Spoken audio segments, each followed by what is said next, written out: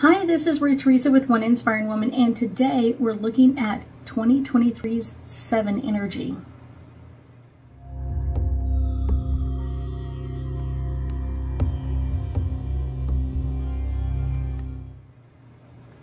That's right. Today we're kind of opening up and kind of really talking about the energy itself of the numbers 2023.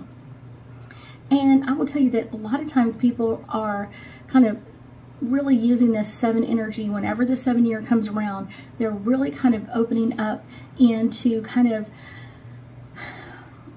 redirecting the energy towards them, kind of looking at their world a little bit differently, and what are the change or the modifications that I'm ready to make at this time. Kind of what are those changes that I'm really ready to make at this time. And I think a lot of people have been in 2022 kind of doing the outer connections, which is really what 2022 is all about, is kind of building new relationships or building rebuilding old connections and strengthening the people that we have in our life, kind of really amping up that energy. But when we look at a 7 energy, this is all about kind of changing our outlook, changing how we work through things, changing how we deal with problems or issues. Some of that can be how do we get to know ourselves, or kind of like the changes that we've been working on the inside during 2022 are ready to kind of start rolling forward. And I think it's kind of an interesting energy as we've been slowly kind of forming our kind of like changes. Even if we didn't even realize we were making the changes, it's time to kind of bring those out and kind of like kick the tires and take it for a test drive. And what do we think about this?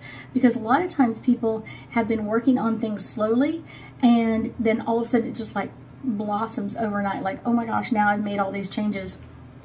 A 7 energy isn't really a super rush energy. It's kind of take your time, rethink things, redesign things, all that kind of stuff, and kind of making some changes. Moving slowly can really kind of give you a chance to decide, really, is this the change that I want, or is it not the change that I want to open up into?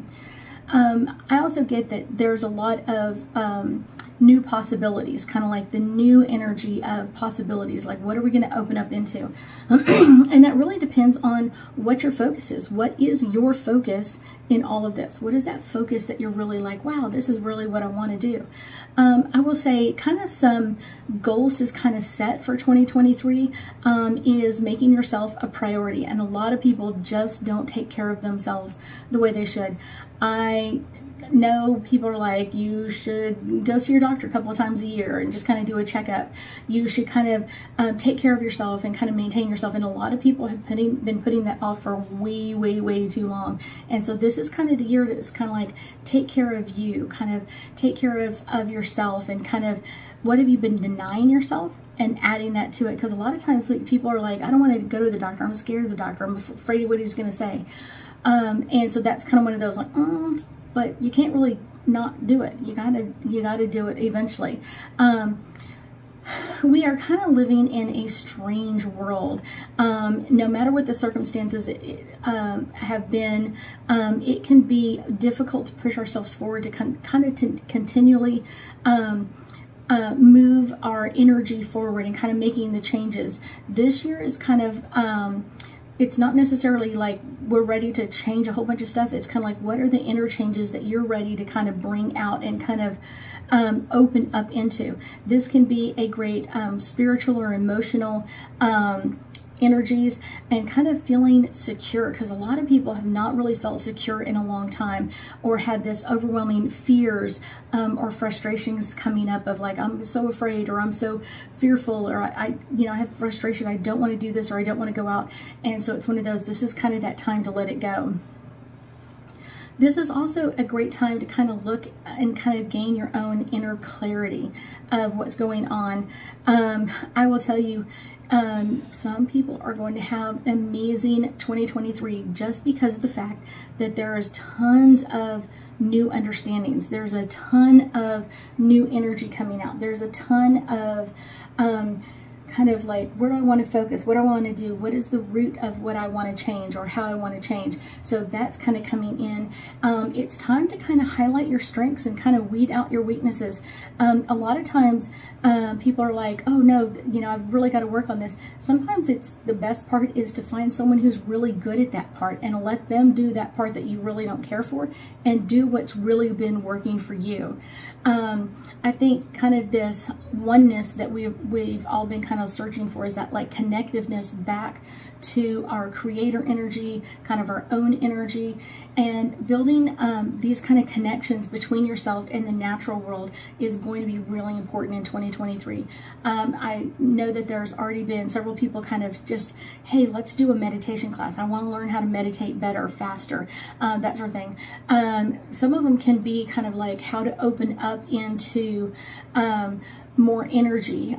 Some of it can just be, I want to learn how to breathe correctly in meditation. I want to learn how to do this. So it's kind of like that inner strength in them. And I've also had a lot of people kind of asking about psychic classes, which is great because it's like, it's not like I'm going to turn you into a psychic or anything else. It's one of those, your abilities are already there, just learning how to tap into them better, or learning how to tap into them and promote them within you. Like, how can I really listen to that inner voice? How can I really kind of open up into my own intuition and kind of understand that, okay, this message isn't from me, it must be from my angels and guides. And then really listening to that part can be like, wow, I've got it. Make a point to kind of follow your gut instinct more often, and kind of like if you're really having problems kind of like getting your focus in, learn how to work through that and kind of really focus through that, because a lot of people, especially clairsensitives, are having a lot of issues right now kind of like staying focused on what's right in front of them. That can be an amazing energy as well, and so know that this is kind of part of amping this up and opening this up as well. So this can be a great way to kind of really listen to what's coming into yourself and really be ready for what's about to happen, because so many times like people just don't take the time, and then all of a sudden it's right in front of you and you're kind of like, wait, I wanted to learn how to do this and I've run out of time. Nope, take the time right now. Let's look at some angel cards and get us a little bit more insight into our year of 7. This one is popping forward, and this is the first house, and this is the arrival, and kind of setting the tone. The arrival is really about setting the tone. How are you going to come in? Are you going to come in like a lamb or a lamb or a lion? Kind of like, where are we going with this? And that can change a lot of things. The North Node is all about the future. And it's one of those, setting your intentions now at the beginning of the year is going to set your intentions for the rest of the year. Kind of like, yeah, we're ready to do this part. Aquarius is all about collaborating with other people that have dreams and ideas. Maybe not the same dream, like everybody wants to open the same type of shop or whatever it is. Getting with people that have dreams and energy to do these kind of things, that's going to really amp up your energy. And it doesn't have to be the exact same type of business. It can be just opening up a business in general, or I really want to start a new relationship. Find other people that are ready to start new relationships, and it doesn't mean you have to start dating them. It just means you have someone to support you as you work through this obstacle of finding the right person and talking to them and getting through that first date, all the kind of things. You have other people to kind of cheer you and support you on. This is solar calm, and this is about clarity. So many times people want that clarity from other people around them, yet at the same time they may not be really ready to amplify that energy, or really ready to kind of like open up into it. Finding other people with like-mindedness was really help with this. The third house is all about communication. Communicating well with other people can be a game changer. So much game changer. I will tell you, this is kind of one of those energies where it's kind of pushing you to do something differently, or to react differently, or act differently, or kind of change how you've been reacting to things. That can really help as well. This is Aries, and this is about act. And so that's kind of what it's like. Okay, this is the energy that wants you to change how you're reacting to things. And it doesn't mean you need to change everything. Just, okay, the way I've reacted to this in the past didn't work or didn't help. So how can I change this? How can I really listen to my inner voice? How can I really open up to this? It can be a great one. The second house is all about your resources. What are your resources? So many times people don't even sit down and think about, like, what are all the things I can, or all the people I can call on, or what are all the things that I have, or what someone else has that I can borrow for a period of time and kind of make those changes in me that I'm ready to make. This is Vesta, and this is the hearth. This is really the heart of our change, really bringing in that new energy around us, those new energies of what do we want to do, how do we want to do this, and kind of getting ready for what's next. Kind of what is what's next, kind of where do we want to go in 2023. The ninth house is all about exploration. Really cool there. What do you want to explore into? What are the things that you want to learn or do or accomplish? That's a really great thing to kind of really think as we move further and further into 2023 of, like, what is that energy? What is it that we want to accomplish or explore into or change in our world? Sagittarius is all about expand.